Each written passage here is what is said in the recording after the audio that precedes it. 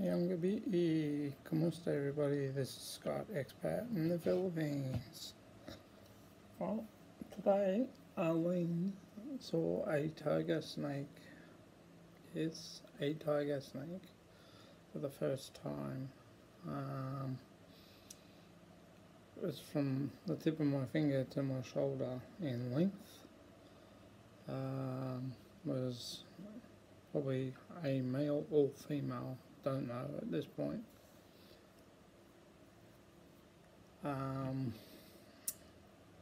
So we got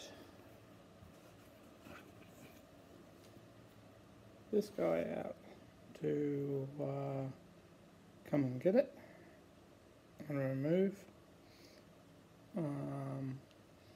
the tiger snake.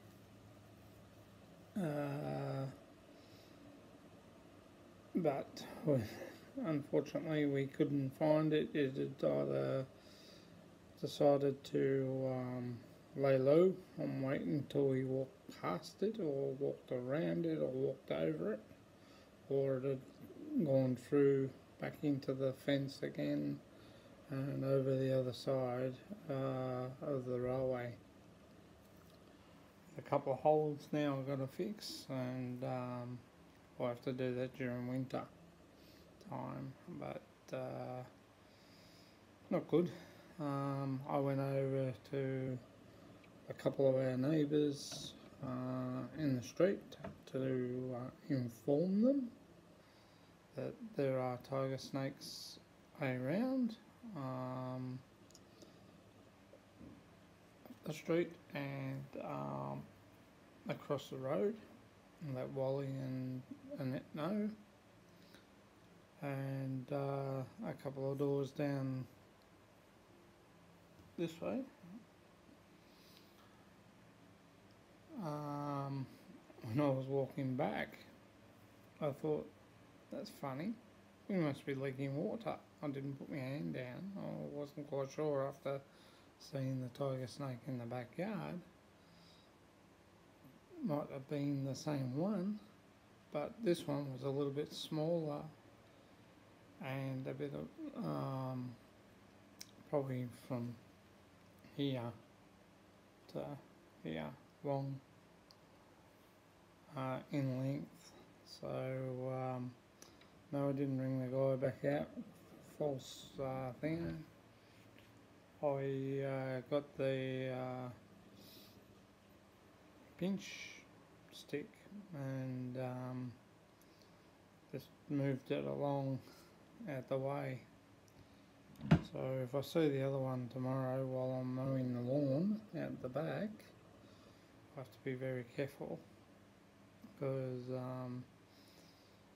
even though they're baby snakes, they've got a lot of venom in them, and they can kill. With snakes, they're more frightened of you than you are of them. They will move fast to get out of your way, but if cornered, they will strike. Tiger snake's black on the top and got a yellow and sort of blackish underneath belly, and they move very fast and can strike very fast, like a banacon or a cobra. They're in line with the king brown. They're Australia's most two deadliest snakes here. I will have to put the sprinkler on the back, and there's a few holes I need to fix up down the sideway and over the back fence here, and one over this side of the fence in the corner. There's a big hole I need to plug up. Might do them around winter time, but in the same breath I really should do them now. You can plug the holes up, but snakes have got a bad habit of going from tree to tree and drop into your yard as well. Summer months, they don't like the heat, they come out at night time. Snowy will let me know if there's one in the backyard by barking a lot, because they can tend to go along our fence line as well, because we've got a gap that big in the fence, between the fence and the concrete, so they can slither along. It's rowing, yes, because we have CJ and he's only a baby and I can't let him out the backyard, and we have to watch him out the front. I've also got to watch myself in the garage too, just in case they decide to slither in when I'm about to open up the garage. So I do have to keep my wits about me there, make sure that they don't get in the garage, because once they get in there you can't get them out. They go to the cooler part and curl up. They're good in one way for mice and keep the mice out of the place, but in another way they're not for us with children, because kids have got a bad habit of approaching them, and if they get cornered they will strike back. But I'm glad Arlene let me know that it was there. It sort of went from our veggie garden, came from down that way alongside probably our bedroom, and came out near the old veggie garden and went across the begonias and hid in there for a while, and then came back out and went over towards the fence and then slithered back out towards the cactus garden and stopped for a little while and then went down the back. So being snake removal and awareness, he came out and he had a look, but we couldn't find it. I went out with him, and we just could not see it. So it's obviously hiding out there somewhere. It'll probably come out in night time and go for the mice or whatever. I need to clean up the back corner fence down here where I've got all the rubbish, and remove that. But I might wait until winter time to do that, and I'll smoke them out with the smoke, and then I'll start removing the rubbish that I've got there. But like everything, you need to clear your property and make sure your lawns are mowed so you can see where they are.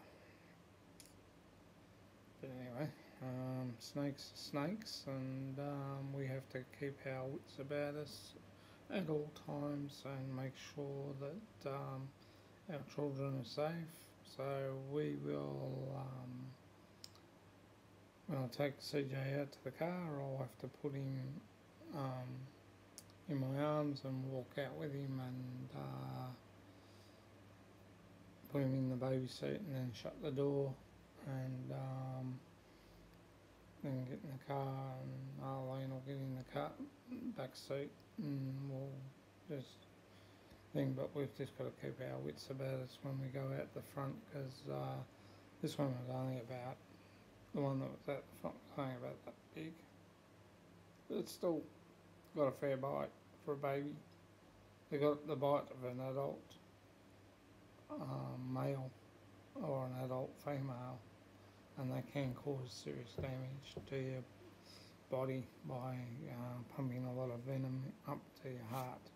So the best thing to do is not overreact, not get too excited, be calm at all times, and call 000, 888, or 911 if you're in America, or whatever place you're in the Philippines. I don't know what the number is there for emergency service. I think it's triple O. So we need to keep our wits about us now. We know that we have snakes in the backyard and around the property. It's the first time we've seen a snake since we've been here.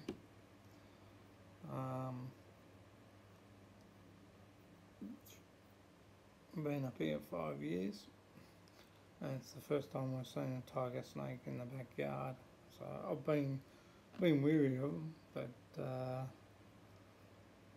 I haven't sighted one as yet until today, thanks to Arlene and a quick wit.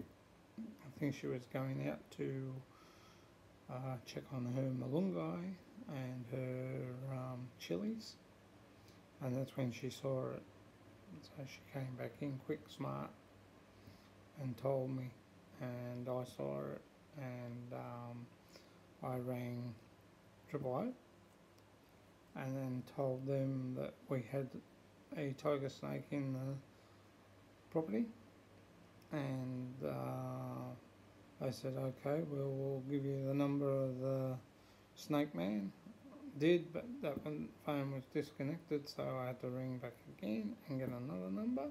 By this time, he'd gone to the laundry down to the cactus garden, and he was just laying there for about 20 minutes. So couldn't do much about it. I was waiting for him and he put me on to another guy, and which was Ben's snake removal and awareness. So I've got his card. That's this guy here. So if you're ever looking for someone to get rid of snakes in Victoria or in Sunbury, he's in Gap Road. Sorry, give him a ring. It's his number. And he'll come out and remove the snakes and take them far away as possible, and then let them go out into the bush away from houses. Anyway, this has been Scott, expat in the Philippines. Next time I see one, hopefully I'll have my video with me and I'll videotape it so you can see it. But take it from me, it was big enough from my fingertip to my shoulder in length and about that wide. So they're around here, and you have to keep your wits about you at all times. We are very unlucky because we have the railway out here, and we have a reserve with a billabong just out here, and there are plenty of snakes there, and they chase after they come after the frogs, the mice, and the whatever else is out there that they eat. And we just have to be vigilant and keep our eyes open, guys. Next time, as I said, I see one, I'll videotape it and upload it onto YouTube so you guys can see. Hopefully I can ring Ben and get him to come out again and grab him, and then maybe I can video Ben with the tiger snake, and we can put it up on YouTube. Anyway, this has been Scott, expat in the Philippines. Catch you later. Have a good day. Relax, enjoy, and take care. Bye.